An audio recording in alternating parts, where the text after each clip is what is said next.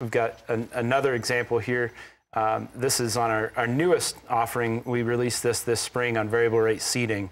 So all of our growers are now able in the program to pick a field and build variable rate seeding maps based on a lot of different criteria. Average yield in that area, water holding capacity, elevation, soil types. We've got a ton of different variables to play with.